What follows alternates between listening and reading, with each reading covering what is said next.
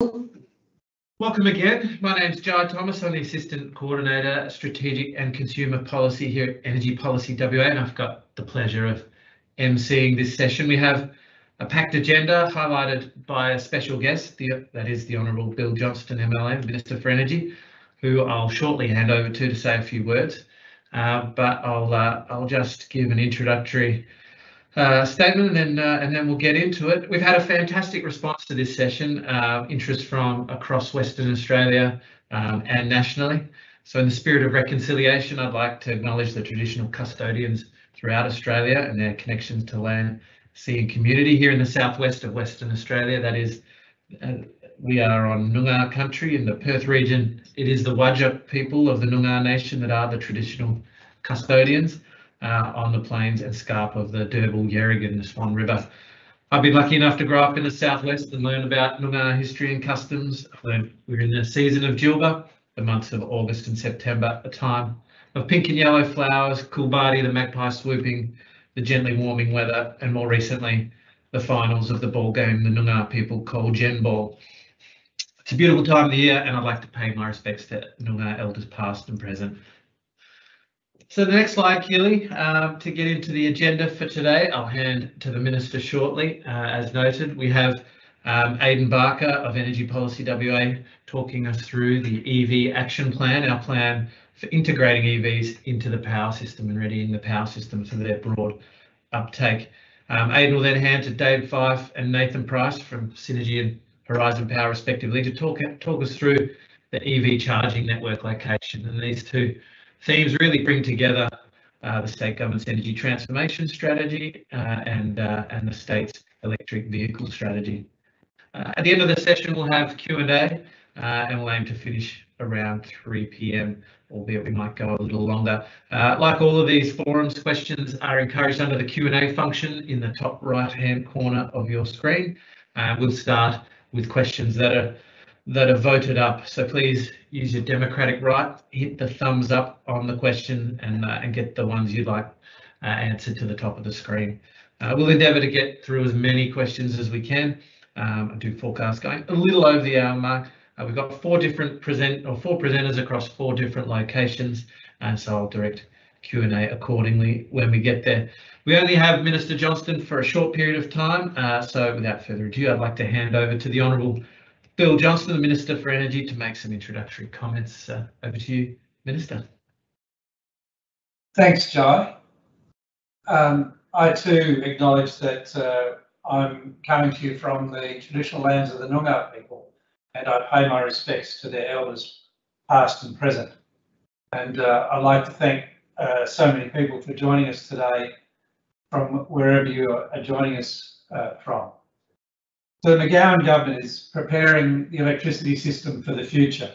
That's what the energy transformation strategy has been all about. Part of that is getting ready for electric cars. We know that there's an expectation that 20% of new car sales in Australia will be electric by 2030. And we know that an electric car charged from the electricity grid in the Southwest Interconnected System will produce 30% less greenhouse gas emissions than a conventional petrol vehicle. So I'm really pleased to be here today to welcome everybody to this webinar on the Electric Vehicle Action Plan, which is part of our preparation for the electricity system to be ready for the uptake of EVs. We all know the uptake of EVs will continue strongly. I've personally spoken with the different car manufacturers and they're telling me that they're moving away from internal combustion engines. They're saying that they'll only be producing electric vehicles in the future. And that means that we need to be ready for that. We need to see that we know these prices for these vehicles will come down, and we need to be ready for that. And the government is working to deliver the key work needed to facilitate the uptake and prepare our system for these new low carbon future.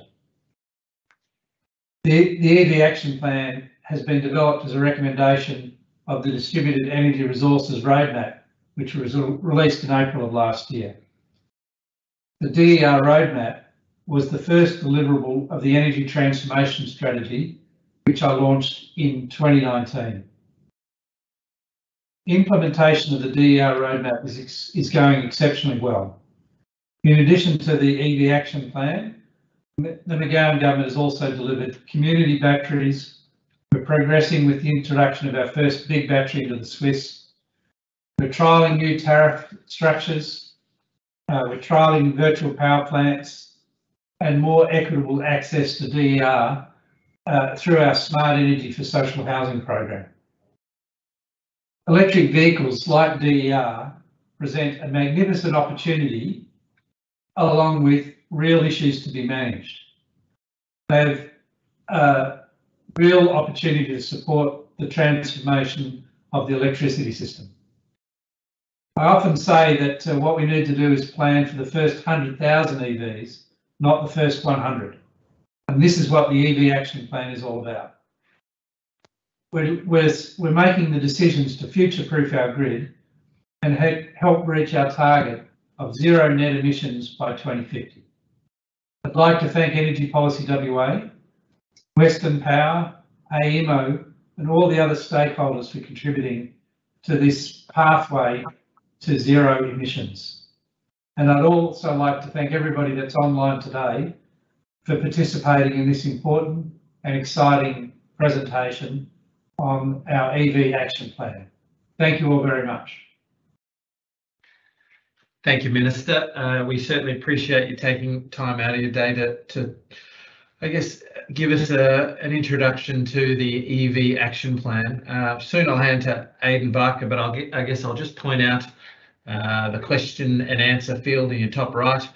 Do put questions in at any time and we'll keep them voting up to the end of this. So, Aidan, I'll hand to you now to talk us through the EV action plan, and once you're finished, I'll ask you to hand to Dave and Nathan to talk us through the charging station locations.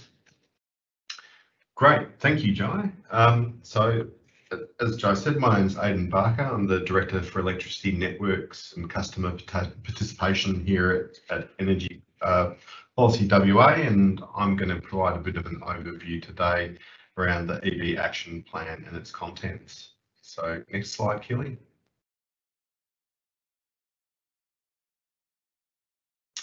So what even is the EV action plan? It's probably a good place to start. This is the blurb from our website, but in a nutshell, it's a set of 26 specific time-bound actions.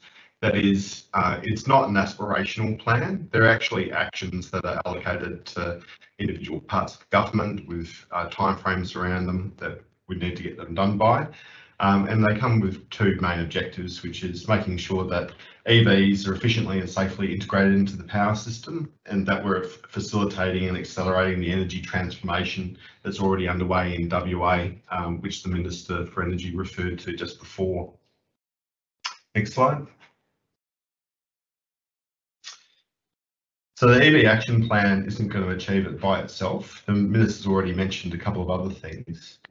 It's been developed as part of a broader vision of government, and it recognises that electric vehicles are a distributed energy resource, or DER. DER are usually those smaller customer owned and operated devices such as rooftop solar and storage. And while they're relatively small, usually by themselves, when taken together, they can make a pretty big impact on the power system, and we anticipate the same will be the case for EVs. So recognising the central role of DER, the state government released the DER roadmap in April last year, in 2020, which spells out the things that we need to do between now and 2025 to achieve a vision where DER is a core part of the power system. Customers can continue to benefit from installing and owning DER, and the transition to a low carbon power system is accelerated. More specifically, Action 16 of the DER roadmap identified the need for us to urgently kick off planning to integrate EVs into the grid and make sure that the grid's ready. The other context for the EV action plan is the state EV strategy, which was released in November last year. And amongst other things, the state EV strategy specifically called out the important role of the DER roadmap and action item 16, and the need to explore incentives for customers to make the best use of all of the solar energy being produced in the middle of the day. Next slide. So you've heard the Minister mention it, and now you've heard me mention it too. What exactly is the energy transformation? When we talk about the energy transformation, we're actually talking about something pretty specific. It's a vision for the future of the power system in WA, or power systems in WA, which are at the heart of the government's energy transformation strategy, which was released back in May 2019. With the energy transformation, large and small renewables are the main sources of generation in the future, we anticipate, supported by energy storage. And this underpins the policy that we're developing, both for distributed energy resources, DER more generally, and for EVs in particular. What we see is in this future, energy is going to be distributed rather than being centrally generated and transmitted from large generators through to the source of demand. Customers are going to have the choice to install devices in their homes and businesses like solar, batteries and EVs, which will be a core part of the power system. We also anticipate that batteries of a range of sizes are going to need to be required to help store the cheap energy for use at other times of the day. What enables this DER and decentralised future to work is customer devices like rooftop solar and batteries working together in concert. The Minister referred to virtual power plants before, and that's the nomenclature that we use. It's the orchestration of these devices that will make sure the power system is operating efficiently and lower cost by making sure that those devices work together. And further to what the Minister said, electric vehicles aren't just cars. They include a lot more storage than most household batteries will, and because of that, they're going to play a central role in the future envisaged in the DER roadmap. And the EV action plan is how we're going to do it. Next slide.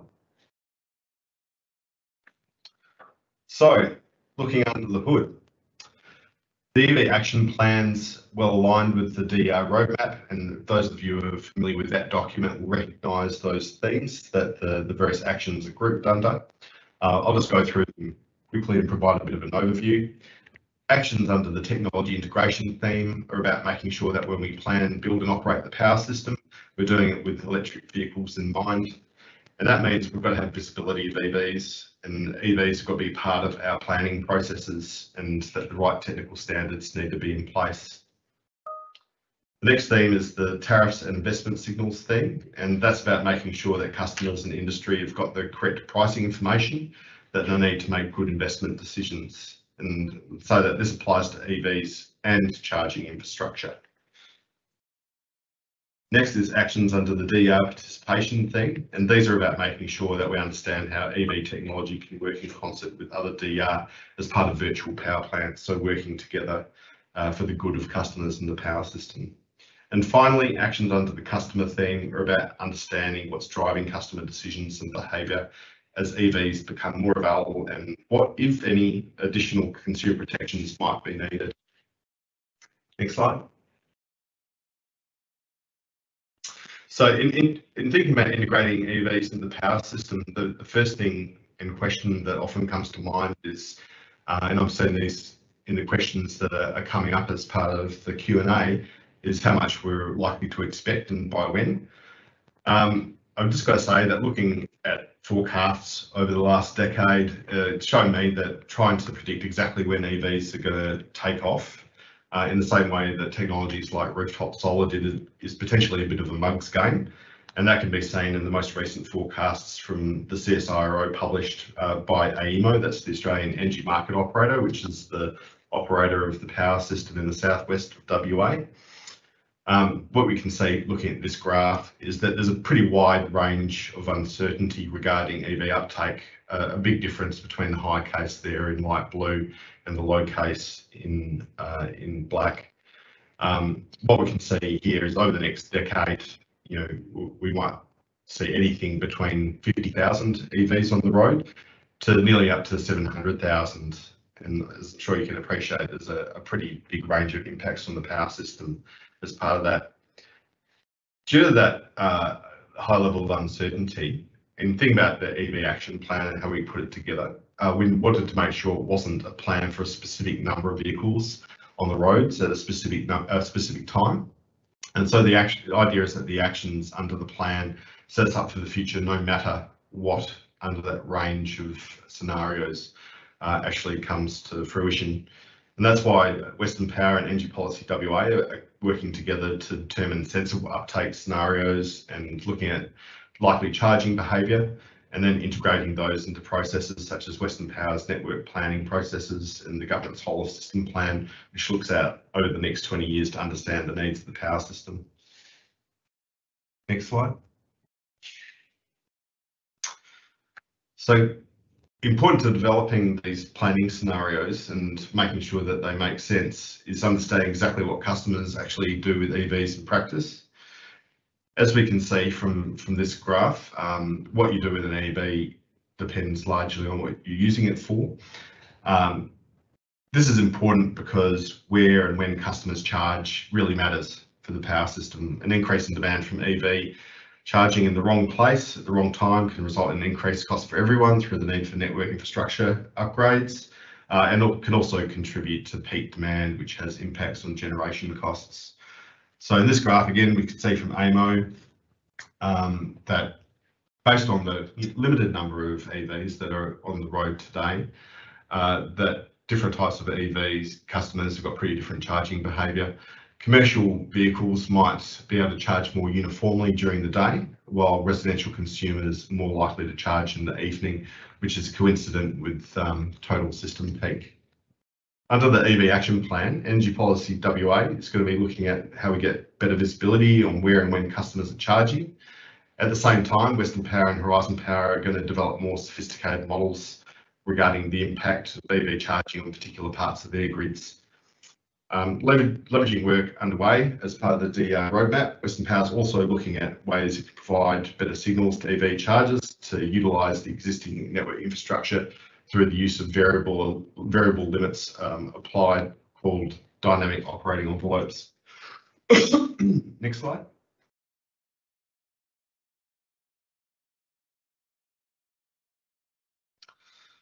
But even while Western Power and Horizon Power are learning more about how customers use EVs and integrating the power planning processes, just note that EVs and charging technology is continuing to change in exciting ways and evolve quickly. And we can see that evolution here on this slide when we look to the present on the left-hand side and emerging on the right. We're going to be seeing pretty substantial changes in both technology and behaviour of customers over the next few years. So on the left, we're looking at a situation which is it's more likely to be what you would see now, passive charging, where an EV customer's more likely to plug their car into a low ampage wall socket, or perhaps maybe a slightly faster charger, with the power going one way, so from the grid to their vehicle.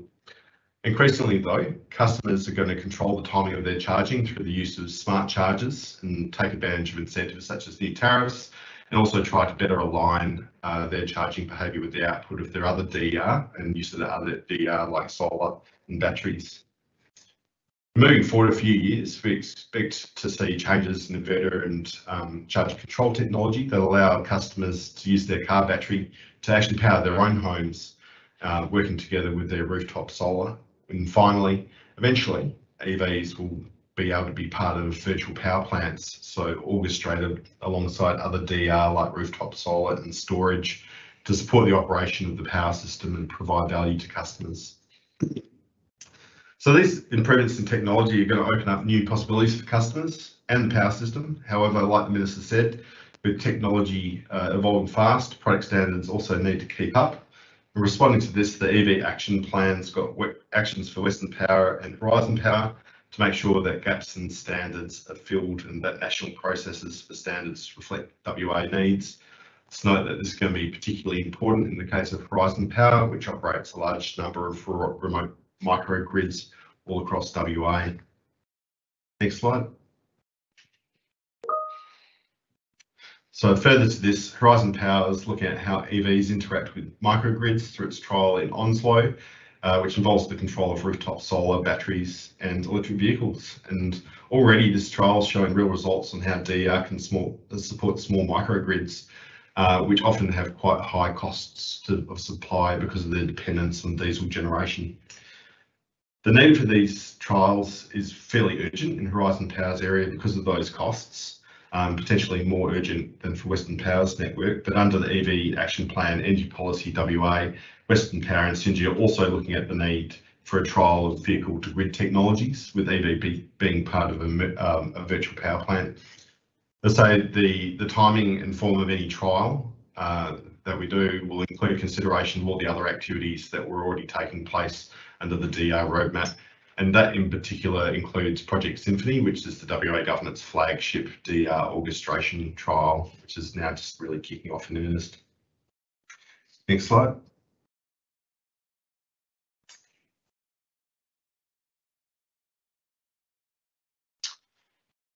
So the prospect of EVs being part of the power system along with DR is pretty exciting. However, like the Minister said, we've still got some short-term challenges.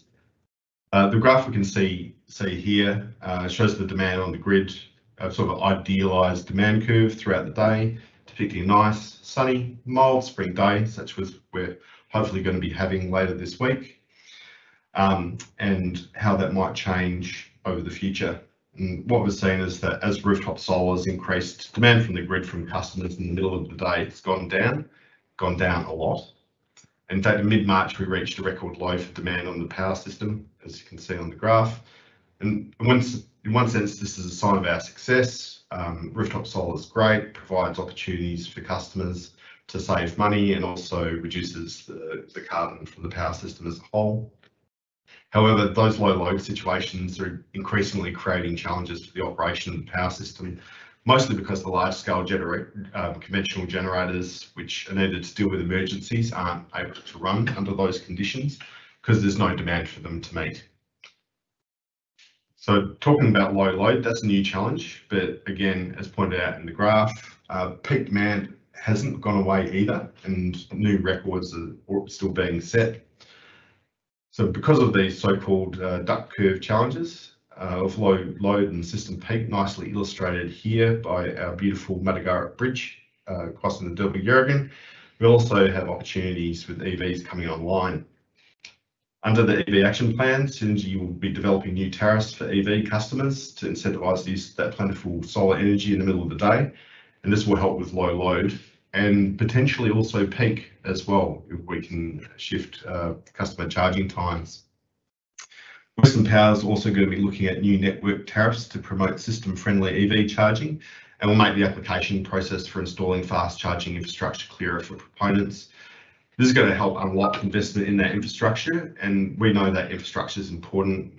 We know its availability is a very important consideration for customers when they think about buying an EV. Next slide.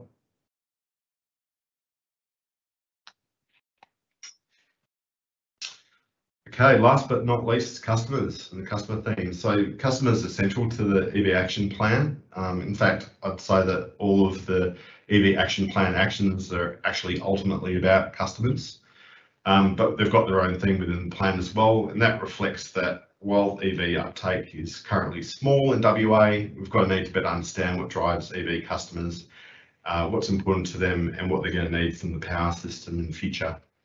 So under the EV Action Plan, Energy Policy WA is going to look at the customer journey from the beginning to end and understand how data from EVs as part of that journey can feed into the planning processes and how those processes can be made easier for customers. New EV products, technology and private charging networks also mean that existing customer protections are going to need to be reviewed to make sure they remain fit for purpose. And Energy Policy is going to lead the way in that review in the context of its broader thinking about how electricity is retailed through chargers, privately owned chargers.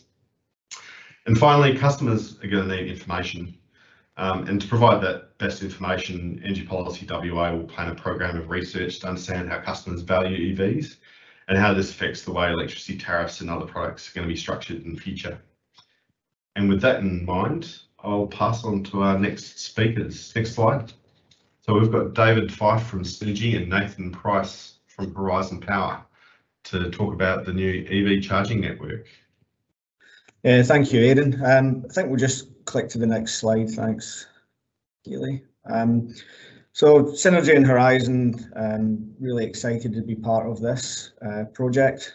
So Nathan and I will just give you a brief overview of the EV charging infrastructure project that the state government announced mid-August. If we can go to the next slide, please. So one of the actions out of the electric vehicle strategy was investment in EV charging infrastructure across the state. And August was a significant milestone for this project when the $21 million investment was announced. So this is a really exciting project to be part of. We're going to be developing and installing Australia's longest EV highway across 45 locations, stemming from Kununurra all the way through Perth, down to Esperance, east into Kalgoorlie. So a very extensive project and a really exciting one for not just Western Australia, but Australia. I think there'll be a lot of learnings across the eastern seaboard as well from this. So it's a significant project for Horizon Power and Synergy. I do want to also acknowledge the incredible work that Western Power will be a part of this as well. They're absolutely critical to this project. So we're going to have 45 locations across the state, no more than 200 kilometres apart. And yeah, really exciting investment by the McGowan government that we're going to start rolling out. Tenders will go out towards the end of this year and installation early 2024 completion. If we can go to the next slide, please. So project investment objectives, obviously to stimulate the uptake of EVs in Western Australia, create that EV charging network, which is absolutely critical to the uptake of EVs. You know, support travel and tourism in Western Australia, increase economic opportunity for some of those local communities. So each location will be a sort of tailored installation depending on the town, the land, the infrastructure available. Customer end experience will aim to be very positive, including a user-friendly billing platform, real-time information on an app which will show you when charging stations are available, and you know, again, very reliable installations at each of the locations, which Nathan will sort of talk to in a little bit more detail next. If we can go to the next slide, please. So rough timeline, as I said, we'll start probably going out to tenders as a joint working committee with Horizon Power and Synergy. And so we work very closely together to get the best economic outcome for the state and also ensure that both organisations learn as much as we can through this whole process. Tenders out towards the end of the year, and you can see there that we'll have a staggered construction schedule over the next couple of years and going fully operational early 2024. So a really exciting opportunity. I think I'll at this point pass over to Nathan just to get into a bit more detail on what the charging stations look like and what the customer experience ultimately will be. Excellent. Thanks, Dave. Hi, everyone. My name is Nathan Price and I work at Horizon Power. I was involved in the development of the WA EV infrastructure business case. So in terms of the proposed locations for chargers, these are identified based on the findings of the Electric Vehicle Infrastructure Strategic Planning Report, which was produced by UWA for the WA EV Working Group. So as seen in the electric vehicle charger map on the right of the slide, the proposed locations are situated approximately 200 kilometres or less apart, and this is to support regional travel and ensures chargers are accessible and helps to reduce range anxiety. So as part of the project, the utilities will work through a process of stakeholder engagement and consultation in order to identify sites suitable for the deployment of chargers. Next slide, please.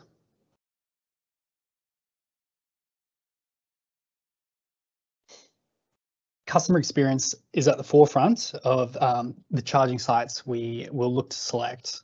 So in doing so, we'll consider things including situating chargers clear of traffic hazards, adequate security and lighting, suitable parking arrangements, proximity to amenities such as public restrooms, cafes, restaurants, and proximity to retail businesses, information centres, areas of local or cultural significance, and park nature reserves. The last 2 points are particularly important given the balance of chargers we're looking to deploy are proposed to be in regional areas. So this really gives us the opportunity to site these chargers in areas that showcase the towns and support regional tourism. Next slide, please. So a few key points on charging stations. There'll be a minimum of 2 chargers available at each site, and this will provide redundancy and support growing demand for EV charging.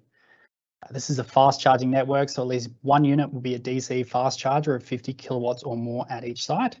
The decision on specific unit sizes deployed will be informed by the procurement process later in the year. The preference is that DC chargers will be equipped with 2 charging cables and the ability to charge 2 cars at once. And this comes from a customer experience perspective, but enables more EVs to charge at once. And this leaves users to explore the area or take advantage of nearby amenities while their vehicle is charging. And lastly, there is a minimum of 2 parking bays dedicated to EV charging, with additional parking bays available for spillover. Thank you. Okay. Thanks, Nathan. Thanks, David. Thanks, Aidan. Thanks, Minister, for talking us through the EV action plan and the charging station location. We got through that in slightly quicker time than we envisaged. So, but the good news is we have a heap of questions to get through. At this point, I'll just point out that the slides will be sent out after this event, so you will receive that in your inbox sometime in the next 24 hours. And I guess I'll just make a broad comment that the EV action plan really seeks to guide the integration of electric vehicles into the power system. So the focus of the action plan is on those questions or on those actions that we need to ready the power system for 100,000 EVs. So some of the questions floating through will be probably more broadly under the banner of the state EV policy and or state EV strategy, and we'll do our best to answer those. But again, our focus is really on the power system and readying the power system. So we'll jump into the questions, and I'll just direct them as we need across the 3 locations. And I'm aware we also have Gus Riggs from Western Power on the line to answer any Western Power specific questions. So the first question there is from Marty in Joondalup.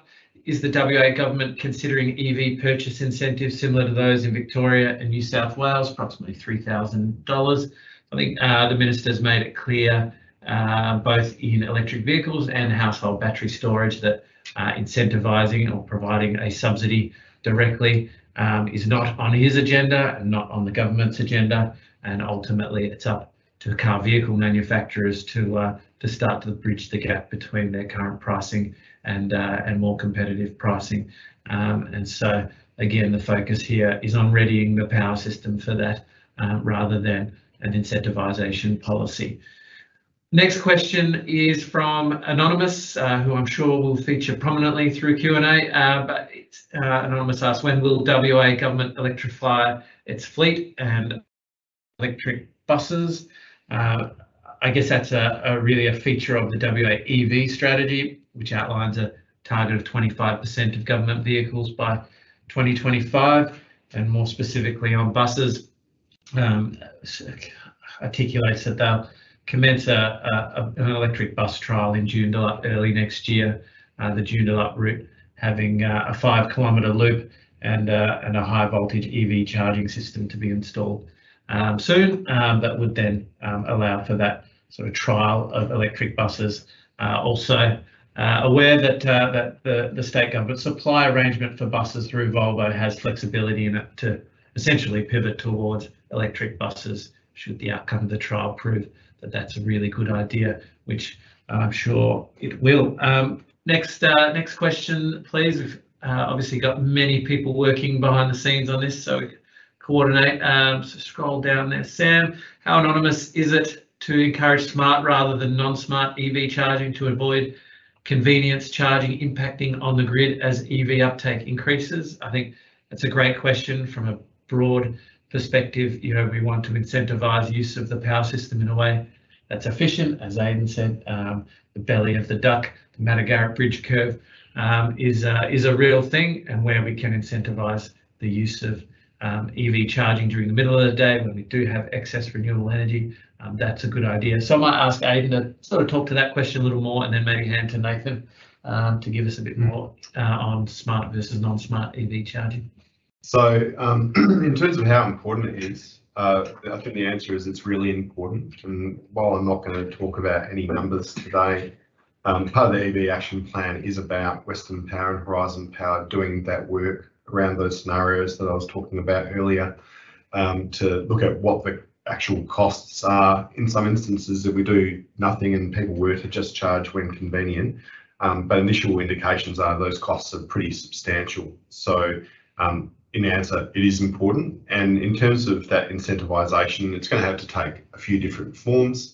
Already there's a product out there in Synergy service area for EV customers.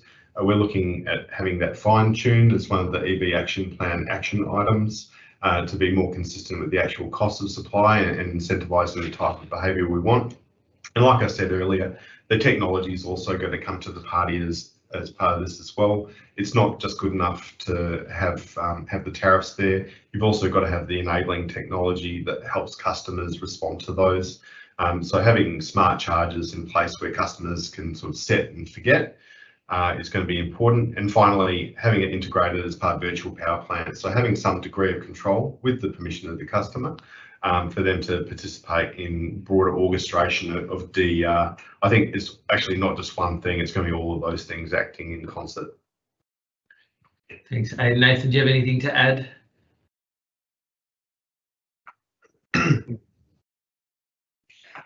Yeah, I suppose so. It's Nathan Kirby from Western Power here.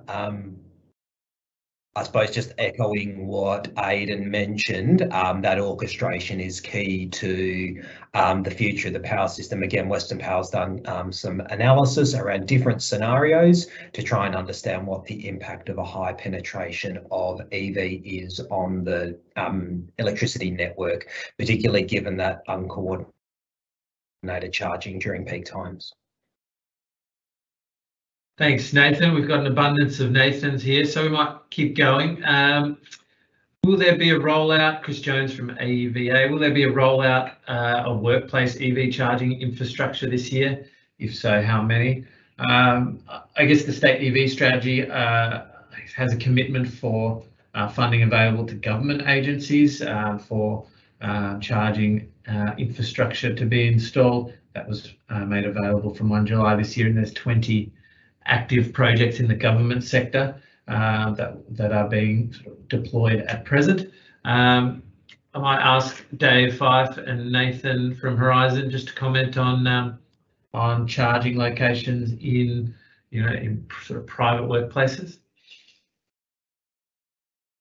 Yeah, I think the investment that we've announced here is is public infrastructure paid for by the state government. I think what we're hoping is that will, as that gets rolled out and the electric vehicle uptake increases, that it will stimulate private investment in workplaces and car parks, etc. from that point onwards.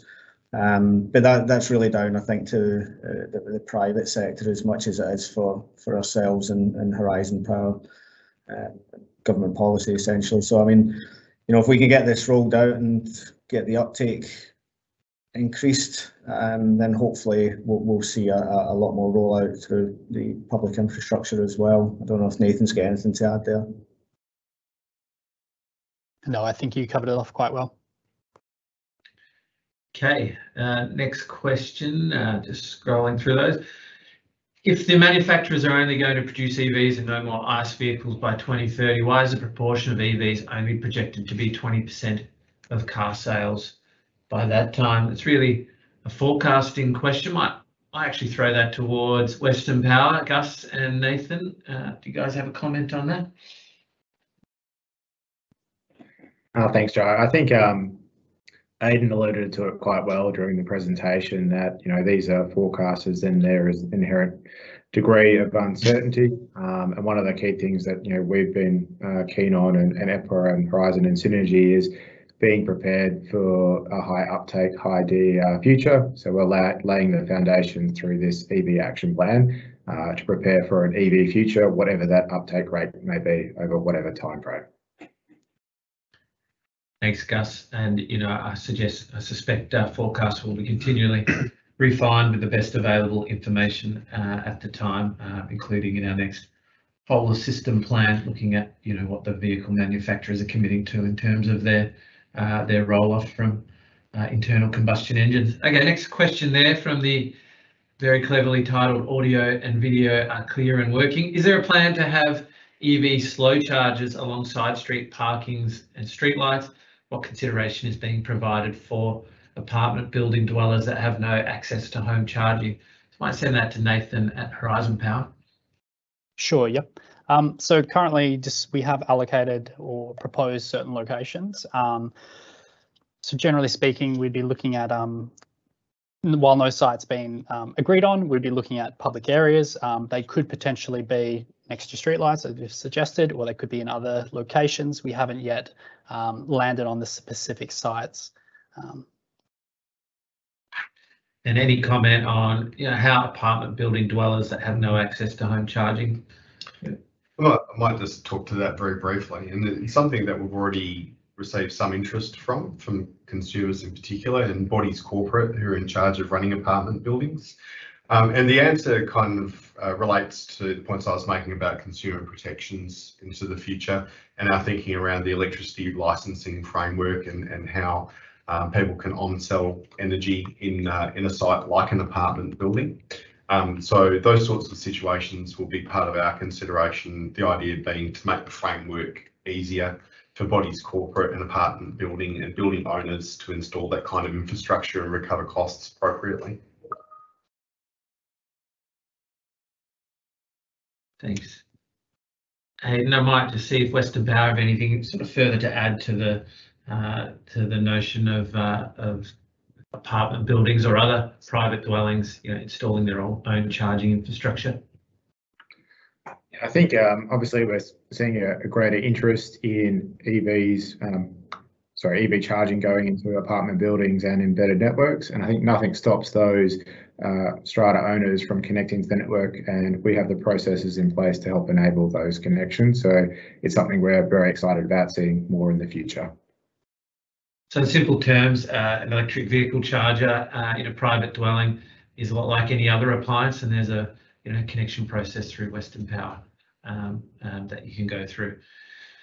The next question is from Anonymous. What is the potential accumulative economic benefit of EV uptake for WA, given much of electrical infrastructure is in state hands? WA is a petrol importer and running costs for customers is low. Does this all add up to less money for foreign oil producers and more money creating jobs? Does the answer inform state investment to accelerate uptake? Has this been modelled? Fantastic question. I think ultimately we've highlighted through this presentation from a power system perspective, electric vehicles are a great opportunity to really help maximise the efficiency of our power system and the renewable energy resources that we have and the renewable energy output that we have at present and into the future.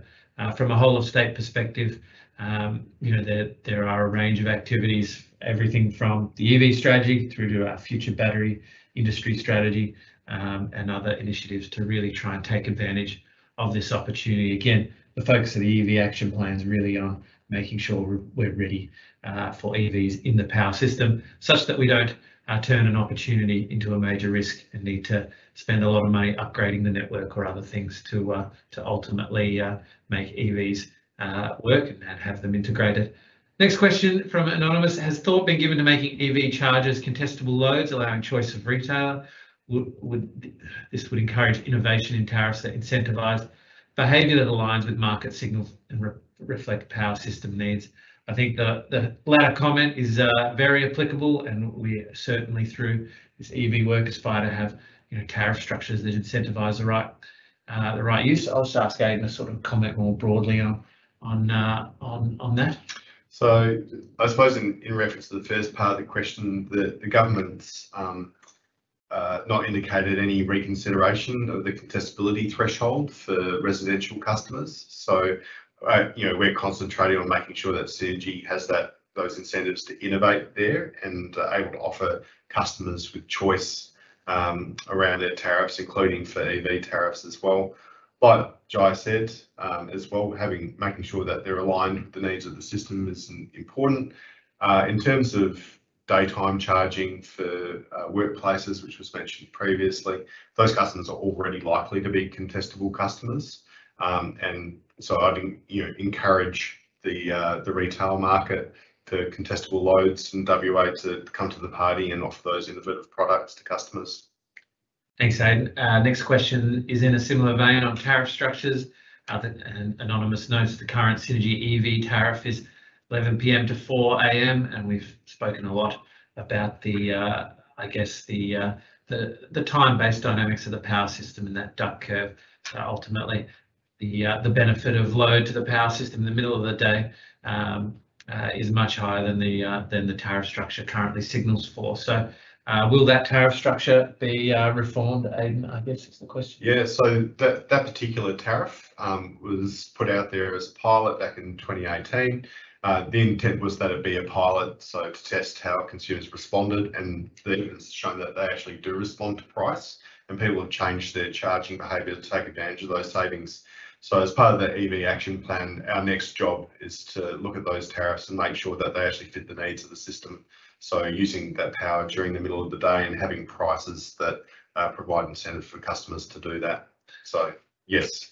I guess while we're talking tariffs, I might just pass to Dave and at Synergy and Nathan at Horizon to just comment on tariff structures going forward in their utilities. Dave, do you want to go first? Yeah, I think it's well articulated by Aidan. Obviously, during the middle of the day, there's an abundance of solar and wind, and at the moment, not a lot of places for it to go. So we want to, really incentivise the consumption during then, and not at the peak time and when everyone gets home at 6 o'clock. So, we work closely with the needs of the customers and also with Western Power from a network point of view as well. And so it's ongoing sort of policy decisions that will take place over the coming period. Yeah.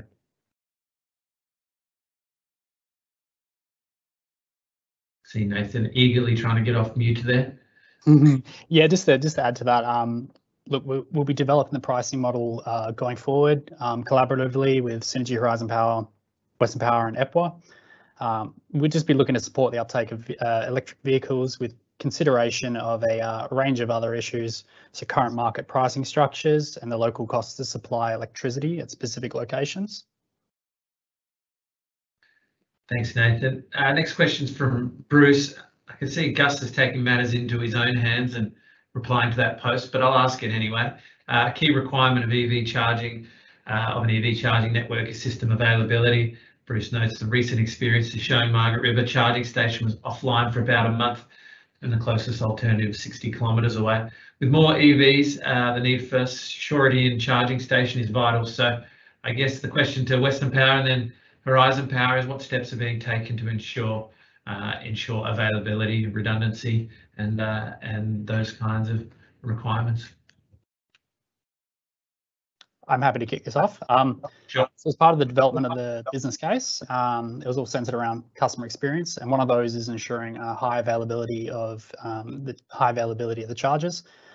So as we work through the procurement process, we'll be looking at putting in place operating and maintenance structures that enable us to respond quickly when chargers do have faults or issues. Secondly to that, we'll provide one or more chargers, two or more chargers at each site. So this just provides that extra degree of redundancy in the event that one charger isn't available.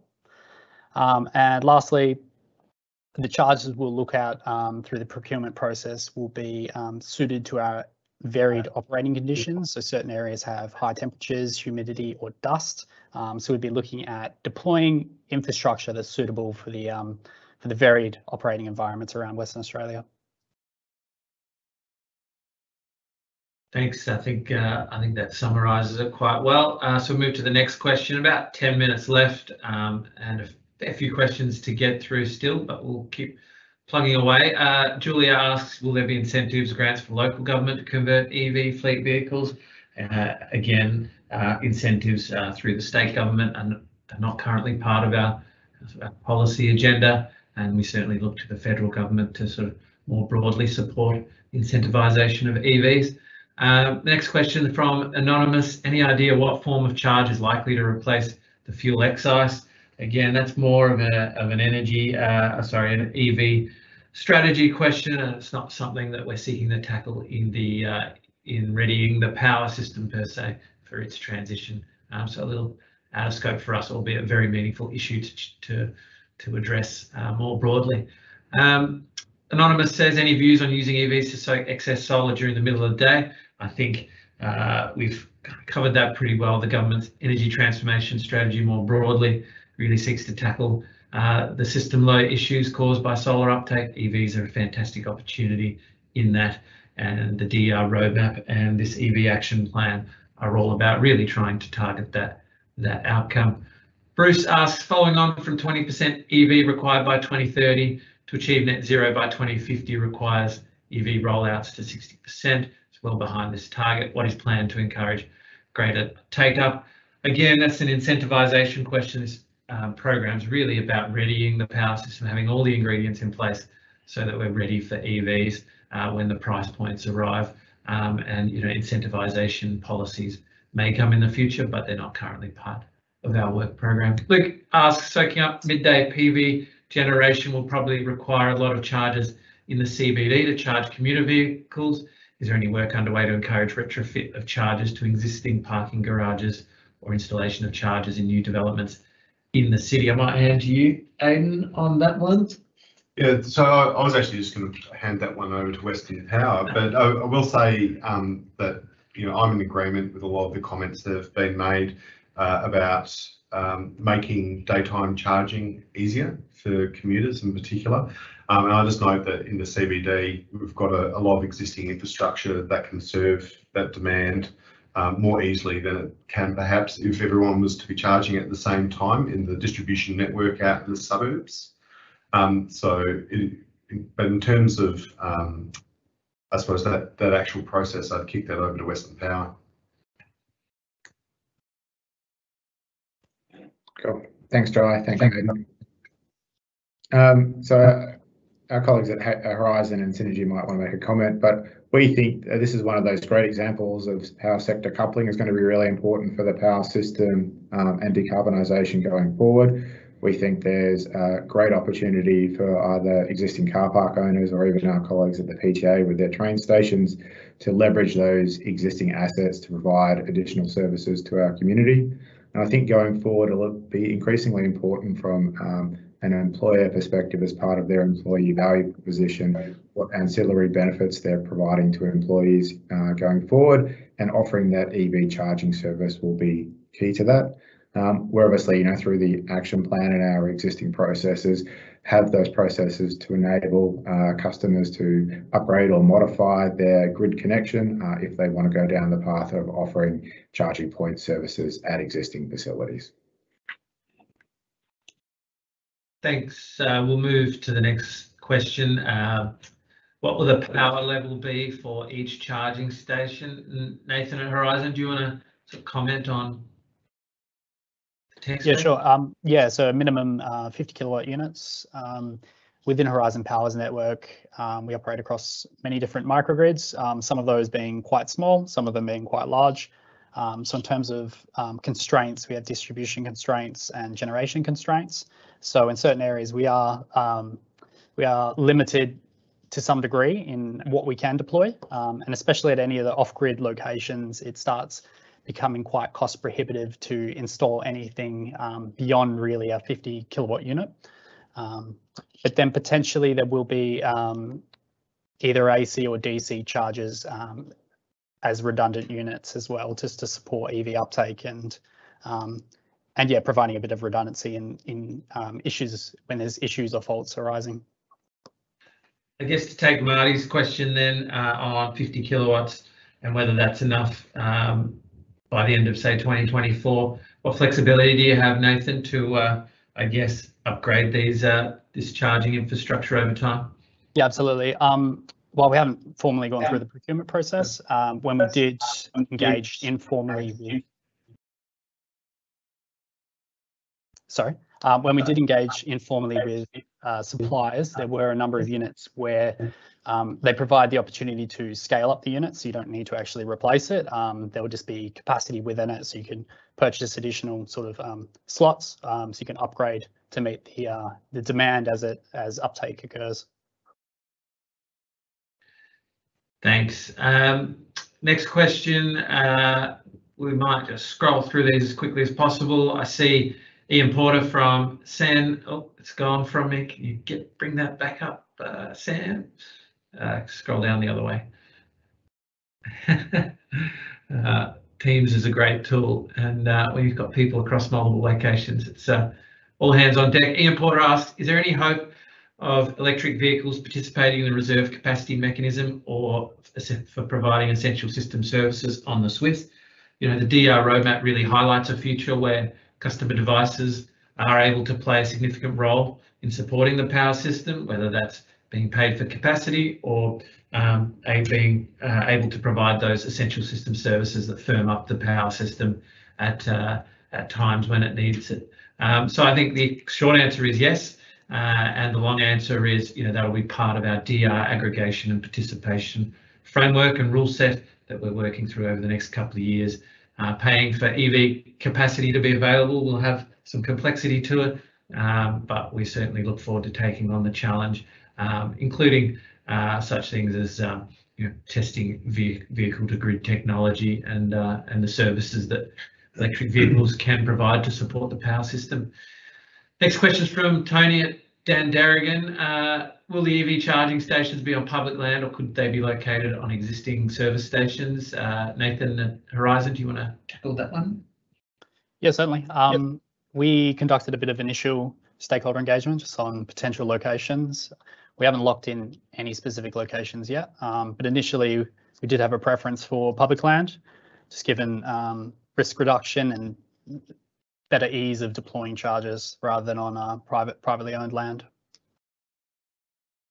Thanks. While I've got you, can you comment on bi-directional charging and when that'll be available for residential and fleet owners? I can't specifically talk to bi-directional charging, but we are looking into it as part of a project in Onslow just to trial it. When it's ready for the public at large, I'm uncertain. I think, yeah, a lot has happened in particularly the last 12 months on electric vehicle manufacturers looking towards vehicle to grid services. It's certainly something that has had a lot of momentum behind it over the last 12 months. It's something that we actively considered when we wrote the DER roadmap and actively look forward to trialling and piloting as the vehicle manufacturers themselves come to grips with using batteries and exporting from cars into the power system to support the power system and the services that come from that, and the move to, I guess, going beyond just providing a vehicle for their customer. Next question that I can see there, what mix of technology is envisaged for the EV highway charging station? This will be the second to last question. What mix of technology, nozzles, ROC, etc., it's always a good acronym, is envisaged for the EV highway charging stations, and what lessons are we taking in from Europe? Nathan at HP, do you want to answer that? Yeah, so in terms of the charging nozzles, in development of the business case, we looked at the current state of the market, so which EVs are currently available in WA, which ones are on the road. That was to inform our initial concept that we would sort of look at having both chargers to enable, you know, the people actually out on the road to charge their vehicles. Going forward, though, there could potentially be we could be looking at 2 CCS nozzles. That'll be informed through the procurement process, so the tender and the EOI. I'm not really in a position right now to speak on specifics, but our team delivering the project will be able to inform. Will be more informed later in the year. Thanks, Nathan. I'll just look for one more question, then we'll call an end to it. So what have we got there, Sam? Anonymous asks, is there an ability to have free fast charging through public charging network for those that don't have at-home charging? There is a company that's rolled out in SA and New South Wales. Dave, do you want to sort of tackle that and then maybe hand to Nathan at HP? Yeah, look, a lot of this is dependent on the private sector as well. You know, I think we get this project up and running, continue to engage with community customers and the private sector as time goes on. I've got no doubt that these things will appear as demand increases as part of a wider offering for car parks or shopping centres, etc. But at the moment, it's not something on the radar, but I can see it happening. Excellent. All right, well, I might go back on my word and just have another couple of questions, because there's a couple of great ones around network augmentation there. And I know I can see Nathan at Western Power really nodding his head, ready to answer it. So I'll just get you to scroll up a little bit there, Sam. So Anonymous asks, how much grid augmentation do you foresee over the 45 proposed locations? And are localised peak shaving storage facilities expected at the remote location to support the necessary load? So I might start with Nathan at Western Power, then hand to Nathan at Horizon Power to talk about those remote locations and their needs. Nathan at WP, you want to go first? Yeah, thanks, Jai. That's an excellent question, because obviously, certainly some of these locations are at some more remote locations. So one of the things that we are looking to do with Synergy is for those sites that within the Western Power footprint is to work with them to try and optimise the location of the EV charging stations such that we're really minimising the grid augmentation that is required to be able to support this, the charging stations. So in terms of actually any additional facilities, in terms of storage, I suppose that is still something to work through, but certainly in the first instance, trying to provide us an efficient connection as we possibly can. And Nathan at HP. Yeah, certainly. We'll be looking to deploy, so not just diesel generators, we'll be looking to deploy solar battery solutions, standalone power systems. This decision was based on just aligning with public sentiment and the state government's direction. People don't want to charge their vehicles solely on fossil fuels. So especially in the early days of uptake, you'd probably foresee a lot of the charging in some of these locations during the day just to be captured by the solar and battery. Okay, thanks, Nathan. We'll call an end to it there. A few questions that we didn't quite get to, but I certainly encourage you to get in touch. Our email address is on the screen at the moment, so feel free to reach out if we didn't quite cover the question that you asked, and we'll obviously also send out the slides after this session. So do get in touch. Do download the EV action plan at the Brighter Energy Future website that's listed there as well. At this point, I'd like to thank Aidan Barker from Energy Policy WA, Nathan Pryor at Horizon Power, Dave Fife at Synergy, Nathan number 2, Nathan Kirby at Western Power alongside Gus Riggs, and thanks to Sam and Keely behind the scenes for making this all happen. I'd like to thank all of you for taking time out of your afternoon to join us. It was much more of a discussion in the end, a great number of questions, and I hope we got to meet all of your needs in the Q&A session. And again, if there is anything you'd like to further engage with us on, do reach out to us at Energy Policy WA on that energy transformation email address. So thanks again for tuning in, and have a great afternoon. Thank you, everyone. Have a good evening.